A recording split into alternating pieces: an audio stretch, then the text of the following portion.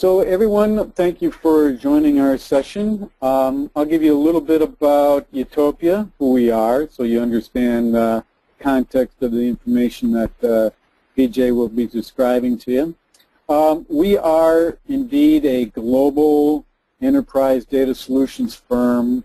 As you can see here on the slide, wherever there's yellow, we have operations and offices, and we conduct business. And we have a rather large experience base within the SAP ecosystem. We practice our principal methodology called Enterprise Data Lifecycle Management, which is essentially cradle-to-grave data management. Everything that helps you derive actionable responses, or what we call actionable analytics, from your data. So, whether it's data aggregation, data strategy, data management, data operations, or even data archiving and legacy systems decommissioning. If it has to do with data in those enterprise systems, we do it. We have a very rich client base. One of them is oil and gas. Obviously, we also do have customers in utilities and transportations, but today's focus is going to be principally on the oil and gas sector. So with that, without further ado, I'd like to go to the next slide and turn over the floor to Vijay so he can get into the content. Over to you, Vijay. Thank you, Frank. Hello, everyone. My name is Vijay Atti, and a very warm welcome to each and everyone wherever you are on the globe. Today's agenda typically is going to focus what SAP HANA is, what is the vision and strategy for SAP on SAP HANA. We will also take a look on the solution overview, a little bit into the high-level architecture, and then we will also see the vision where it is going to. And finally, of course, we will cover some very important use cases in the oil and gas industry which can leverage SAP HANA and be utilized going forward. So let's jump ahead, and there's a very funny thing about this picture. Whenever I ask them, what does this bottle look like? And most of the time I get an answer saying it's a champagne with some vitamins in it. Somehow I don't know why that comes in. But anyway, this is the current scenario in the IT industry, where we have increasing data volumes because of the data being utilized and being enriched every day. On the other hand, you have the calculation speed because of the I/O issues going down, and also with so many data sources or the databases and typically different kind of programming languages being used, there are always some issues with the disk storage and how the databases work internally. So combining all these issues, what we are showing today is a very suboptimal execution speed where you hardly have any response to the important decisions that you want to make. Because of this, you have lag in your business transparency. So what happens is your operational reporting and your analytical reporting are on both different sides. So in that way, you sometimes or most of the time have outdated data. And because of which, there are some missed opportunities. And in this current competitive world, it's very important to be on the edge whenever you are talking about the business. So in that way, some of the organizations are seeing some degradation in their businesses. That's the reason they wanted something which can actually help them stay on the ground. Okay? And that is where SAP HANA came into picture, and it started working wonders for the clients. And as SAP talks about HANA as a new game changer, definitely let's see why it's so called. See, SAP HANA in a very nutshell is something very much as an in-memory computing. And what in-memory computing is, it's basically a technology which can process massive loads of data in the main memory of a CPU and which can actually provide immediate results in a flash. So this is the concept SAP had in mind when they wanted to create something like an SAP HANA. Now, what are the advantages of such a scenario? First and foremost, the data is no longer stored on a hard disk, which is a mechanical device. So what happens is the I/O issues are taken care because now the data is stored in memory and it is lightning fast.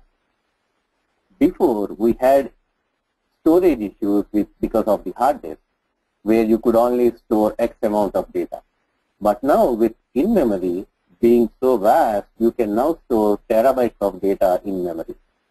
Recently, IBM provided SAP with a 100 terabyte SAP HANA appliance, which actually talks about such a big scenario.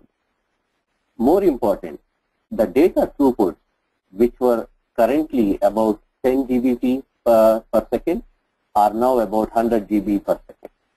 What it means is, if our current highways are like 10 lanes, the future or SAP HANA will actually help being it 100 lanes. So similar amount of traffic, but now will be spread across 100 lanes, so the data input and output will be much faster.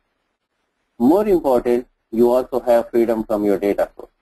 What it means is, any database that is being currently used on various applications can be utilized to HANA, and you will have a single source of data, and your database will be completely from HANA.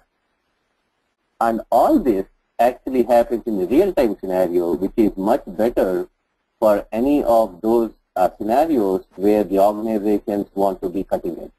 And in the oil and gas industry, it becomes much more important because things change in seconds or even in milliseconds.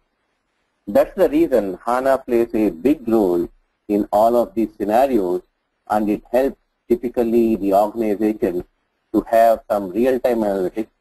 It can help improve the business performances, and finally, this will give a competitive edge over the rest.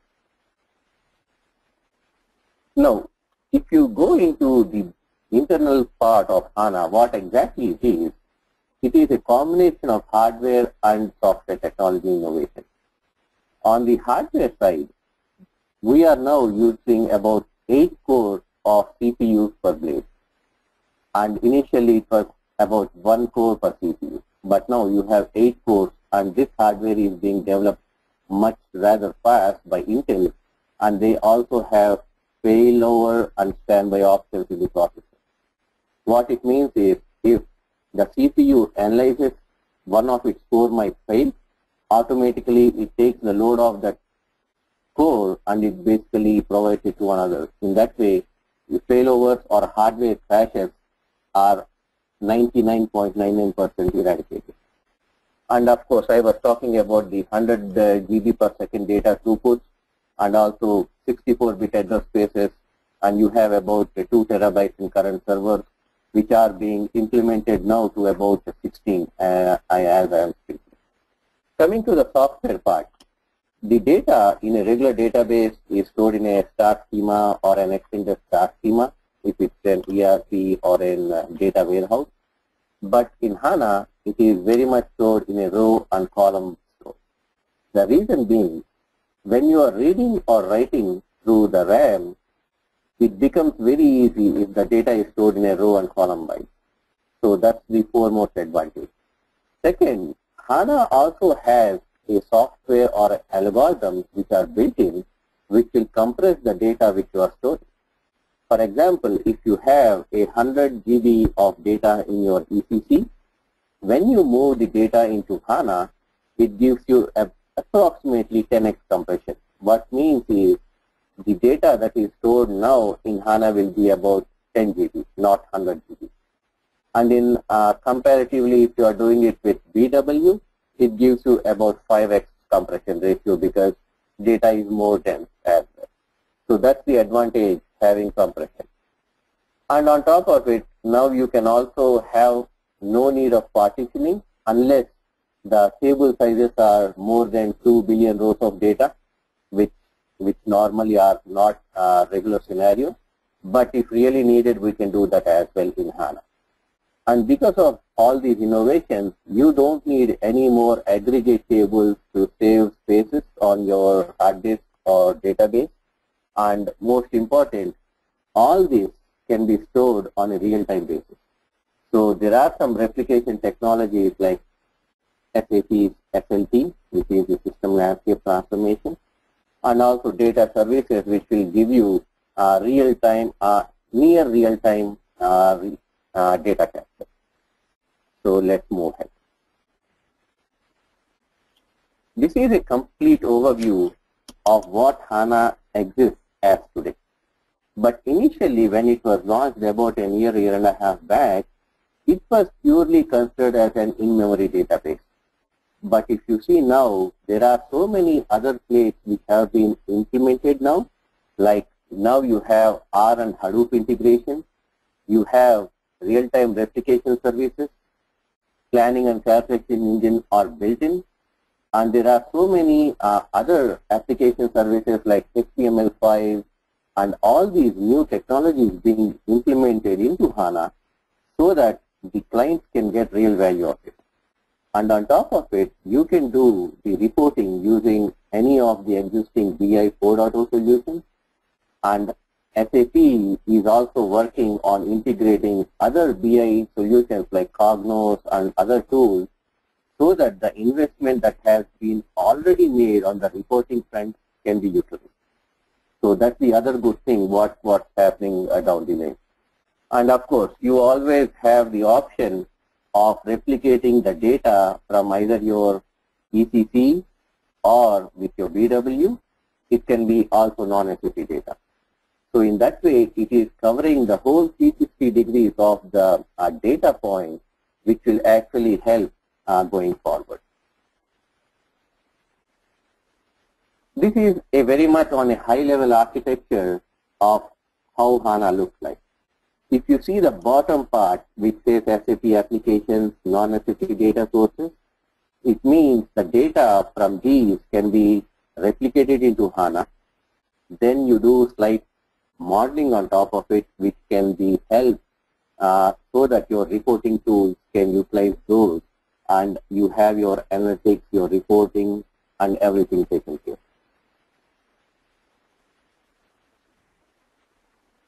This is the long-term vision that HANA has, and if you see, it's a unified database throughout, where your ERPs, which can be SAP, SAP ERP2, any new applications in the future that might be incorporated in the organization, and also any of the data warehouse solutions like BW. And if you also have some non-SAP based applications, those can also be integrated to HANA, and then you will have one level of corporate BI solution. It could be your SAP BI, it could be Cognos, it could be anything, which basically will be certified down the lane by HANA. In that way, you will have a single data source, and this is what is the vision of SAP going forward. We have been interacting with many of the clients because Utopia plays a major role in the HANA space, and we, along with SAP, found out that these are the top 10 reasons why the organizations are looking for a solution like HANA. First and foremost is the speed, and also other part is it is not in an order number, it is just the top 10. So speed, agility, insights, these will all give you various scenarios which can help the organization go from point X to point Y in a much faster manner, and also it will give you more insights about your existing data. In that way, you can see more business models, and in that way, those business models can be utilized to create more revenue streams. So these are some of the things that basically are helping organizations from the HANA point of view. And of course, there are also some customers who are looking at the cloud solution, and that is very much happening as well, because Utopia is one of the first and foremost organizations to host HANA on cloud in the SAP scenario. On top of it, SAP is also working with other service vendors on the innovation part, which are going to be building various apps for various verticals. In that way, HANA can be utilized in every possible manner, and that's what is part of the innovation. Now, what are the key benefits? Most important, if you are looking at the scenario of HANA, it can help you with your operational data and also with your analytical data. And on top of it, when you are combining both of these, it will also help on the TCO part, which is your IT, infrastructure, maintenance, and the change that basically happens. So in a real-time basis, we will have the data available at any point of time. In that way, it will give a reduced dependency on the IT. What I mean by this is, presently, if a user wants to look at his report in a different way, chances are he has to basically go to the IT and ask for a request, which can typically take from hours to days. And in the current scenario, when you are using HANA and any of the existing BI reporting tools, the user can himself actually change the way he wants to look at the data, and in that way, it will help going or dependent on the IT part. And that's one of the very key important points, because IT executives, when taking important decisions, Gartner says 47% are not sure about that decision being on a right direction. And something similar with HANA will actually eradicate those issues, because it will give you the data the way you want and in the perfect manner, which is very important. On the operational side, it becomes very frustrating, because especially during the month end, where the production support is happening from one end and there is operational inputs happening and the reports are being pulled in from another end. So in that way, it is leading to a lot of low I/O, and that's where HANA will actually come into picture and help in a real-time basis, because read and write HANA is very fast. And also the locking of tables just happens per millisecond. In that way, there is no latency at all. So that's what it means by zero latency. And of course, you can actually have massive or large volumes of data being analyzed at single point of time. And as I was also talking, because of your non-disruptive existing IT strategy, HANA can just blend in without changing much of the scenarios. In that way, helping with low TCO and also helping with the latest technology like HANA, which is pre-configured appliance. And most important, your ROI is much faster when you are looking at the savings down the lane in next 2 to 3 years. One of the examples on the ROI, recently we were talking to a customer who was running an X database, I will not name it, and he was asked to pay about $2 million per year for the database licenses to move from one version to the next. And similarly, at the same point, when HANA was actually put in place as the competition, it was much better or cheaper by about 16%. So that itself shows, like, if for 1 year there is a savings of 16% on $2 million, you can really look at down the lane for 5 years or 10 years, which can be much better.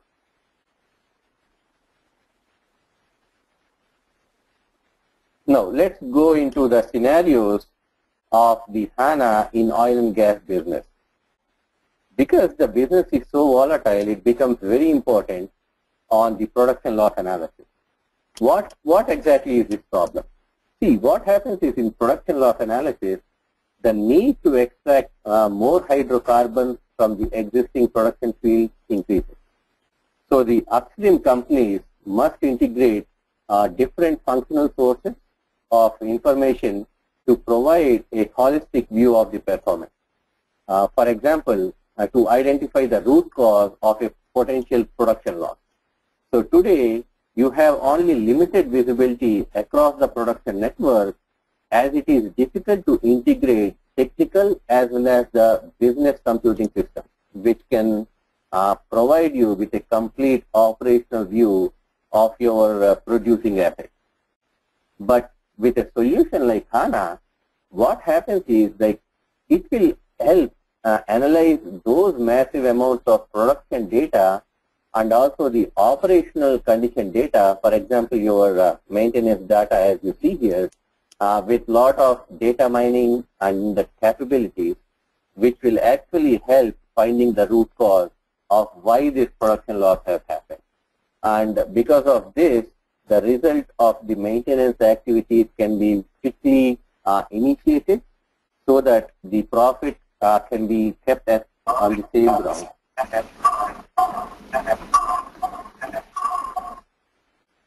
Here's some background noise there. Okay, we are good now.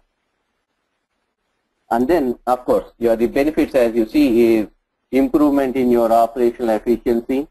So more amounts of production fields can be extracted, and then increased production from your existing assets can also be helped with, because now you can analyze all those massive amounts of production data in a much faster manner, which used to take a lot of time before. The second scenario is like oil and gas exploration optimization.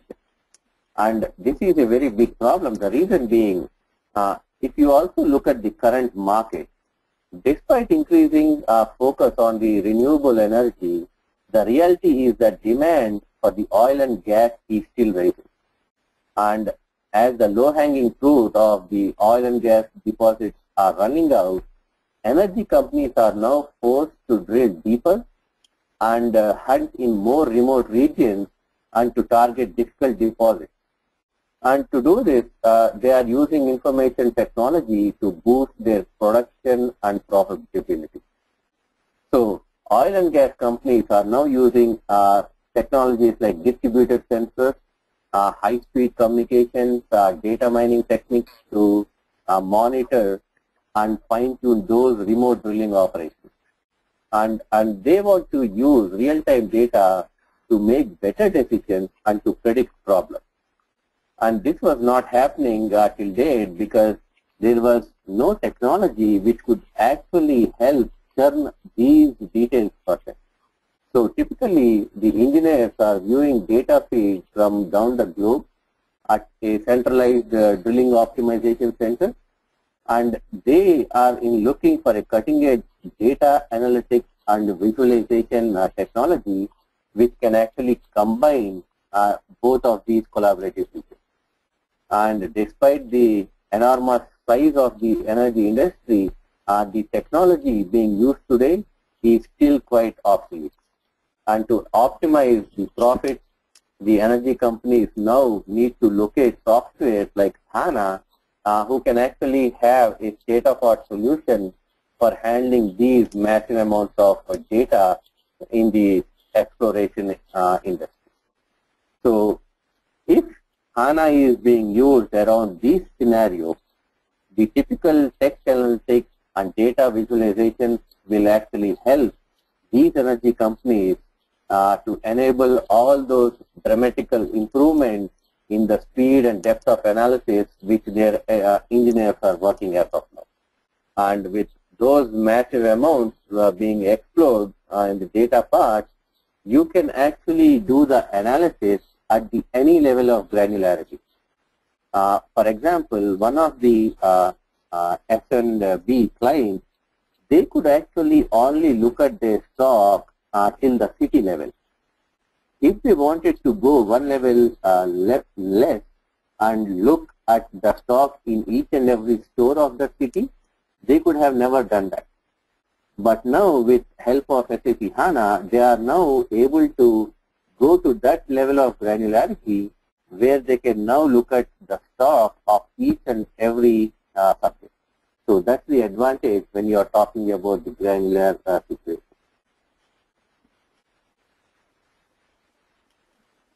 And part of the challenges is also from the credit management. And this problem often is because of the inconsistencies in the credit data in the ERP system. And that's when the credit reorganization report basically has to be run to validate and correct the existing credit data. So the credit reorganization report will calculate credit of all open sales documents in the database, and then it corrects the credit values in the LIS table for each of the accounts.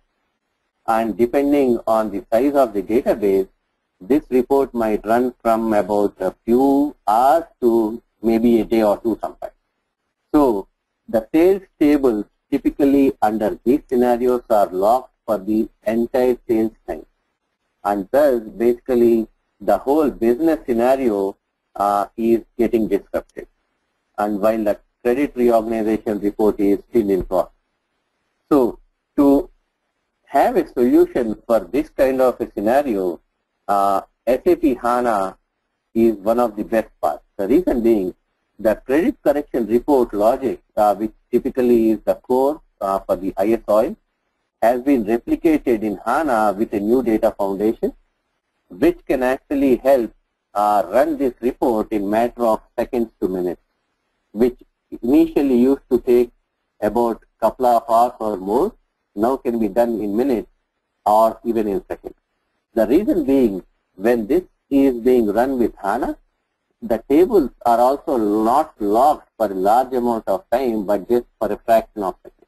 In that way, all these can be eradicated, and what also happens is the basic business is unaffected because of this short locking time during the report run. And of course, the rounding of errors is also eliminated so that the analytical capabilities in the real time is actually enhanced here. So this is one of the other important use case which can be utilized in the oil and gas industry.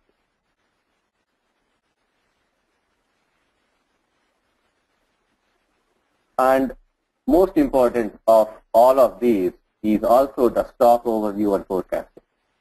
Because companies in the oil and gas industry are dealing with thousands of materials for spare parts, the management of these spare parts inventory becomes very critical as it directly affects the company's cash flow. And in order to analyze the stock and categorize these spare parts into, for example, a dead, slow-moving or productive inventory, you must have the full transparency of your inventory at any point of time. But however, in real-time analysis of the inventory is currently a challenge because of the high data volumes that have to be taken into account. For example, millions of material movements in data records happen every minute. So it becomes a big challenge to maintain this inventory list. And this is where SAP's in-memory technology like HANA allows you to get real-time transparency into the spare parts inventory and significantly reducing the reporting time. So based on the historical consumption, you can do a forecast of the inventory and actively do the changes and also stock the required whenever it is needed. So benefits typically will be managing the provisioning and the delivery of spare parts, and you can also avoid stockouts for the required spare parts because you now know what is to be done if suppose X spare part is expired. And considering the same scenario in one of the industries, now for example, if a factory is manufacturing A to C, these are the three products that it is manufacturing on a day-to-day basis. Because it does not get any real-time feedback from the store, the manufacturing situation is like it will still continue to manufacture the same ABC at the same rate X, for example. But if there is a need for product A and the need for product B is decreasing, whereas product C is still the same, now the real-time inventory stock can be actually transformed to the manufacturing unit, and now they can actually increase the production for material A, decrease the production for material B, and keep the same production level for material C. This is being happening as of now by utilizing HANA, but before this never used to happen. So most of the time the situation was understock or overstock, but never to the scenario where it is actually needed. So HANA started to eliminate all these issues. And with this, what I would like to share now is the deployment scenario. Now we have heard how good HANA is, but now what are the scenarios of how HANA can be implemented? There are 5 situations as of now. The first one, as you see, is ECC to HANA.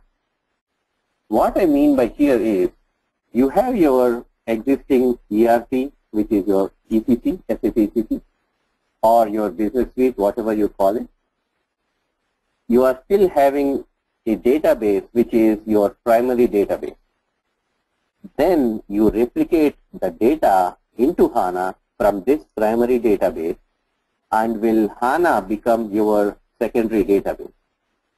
But your reporting will now happen all from your secondary database, which is SAP HANA. This is the first part. The second one that you are seeing is SAP Business Suite powered by HANA. This has been very recently launched about a month ago by SAP.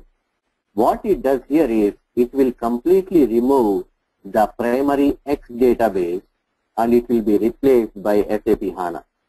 So you are no longer need to use your Oracle, IBM, or any of the SQL servers from Microsoft. So you can utilize HANA directly as your primary database. This is what SAP Business Suite powered by HANA means. The third is the SAP NetWeaver Business Warehouse to SAP HANA. Here again, it's very much the similar as the first situation, where your BW will still run with a primary database and HANA will be the one as your secondary, with data being replicated on a real-time basis and reporting happening from your secondary database, which is your SAP HANA. The fourth scenario is where the business warehouse primary database is taken off and it is replaced by SAP HANA. So now the data replication will happen directly from ECC into the HANA database. So this is the fourth scenario. The fifth one, of course, is from any of the non-SAP to SAP HANA. So if you are using JDE on Oracle, or if you are using any of the other scenarios with a different database on a non-SAP technology, still SAP HANA can play a major role as your database for faster reporting and all those 10 points that we have discussed earlier during one of these slides. So these are the 5 deployment scenarios, and in that way which can actually help get onto the scenario of how you can actually implement SAP HANA. So with this, I am almost done, and I hope you have understood what SAP HANA is by now. You also understand where SAP has its vision and strategy when you are talking about SAP HANA. Most important, how this technology is a game changer for your business. So I have just spoke about 4 business scenarios, but it could be more, which basically you are currently feeling at your organization. So there could be a scenario which can be helped out and can make your organization into a cutting edge scenario, which till date was basically hampering because of the technologies that being used. So hope this basically has cleared some of those questions. With this, I would actually like to pass on to Frank again, and Frank, all yours now. Thank you. Vijay. And everyone, I really hope you enjoyed the very informative session from Vijay. I have a couple of topics I want to close out the session with you before we open up the floor for questions and answers. The first thing, first point is, we have at Utopia, we have what we call our Utopia Labs. It's a very sophisticated demo environment where we host the majority of SAP applications in the cloud and multiple versions of them, whether those applications be Business Suite, MDM, HANA, BW, or BI. And the importance of this particular of Utopia Labs is it allows customers, prospects, and others to come into our labs to load the data into our infrastructure and actually see their data running live on those SAP applications. In other words, it proves to you, that you can truly attain what we call actionable insights from your information live. And it's one thing to go to a demonstration, whether it be in person or virtual, and we can support virtual definitely from Utopia Labs, but it's another thing to see that same demonstration running on your information. And so with that, Vijay, would you go to the next slide for me, please? Thank you. So with that, what we are offering in order to demonstrate the power of HANA to you and, to demonstrate Utopia's capabilities here is we are offering a SAP HANA proof of concept. And there are different degrees and levels of sophistication to these proof of concepts. If we get a small sample set of your data, something less than 32 gigabytes of data or so, we can potentially do a free POC for you on HANA, depending on the size of the data and the amount of reporting that you would want to do or see in your information. But what it does is it allows you to witness the speed of HANA. It tests to the simplicity of the loading. You can watch us develop the attributes, the calculation, analytical, and those attributes, those views, I should say, and allows you to ask questions, of the experts as you're looking at your data, because nothing grounds the concept and that theory better than to see how your information actually runs in HANA. And for those POCs, we use SAP Explorer to browse and explore and drill down from that information all the way down through, say, high-level sales information down to the individual sales orders and purchase orders. So with that, I'd like to turn the floor over to Terry so she can open up the Q&A session. Terry? Thanks, Frank. The floor is now open for questions that you may have. You can enter them into the question pane located on the right-hand side of your window. We'll answer as many as we can, trying to be respectful of your time as well. And while some people put some questions in, we did get a few throughout the presentation.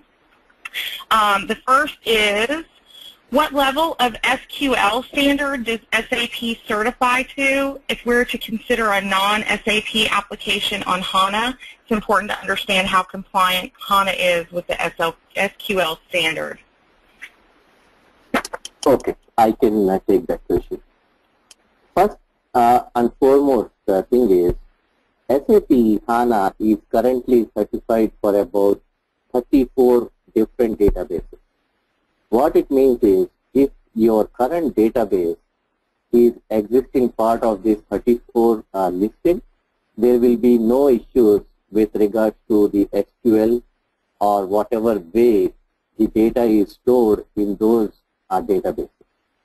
If it is falling above the 34 databases we are talking about, that is when a slight change in the SQL might need, but this can be actually handled within HANA with the SQL that HANA uses. So in that way, it will still help you migrating from any of your existing databases into HANA in a clean way.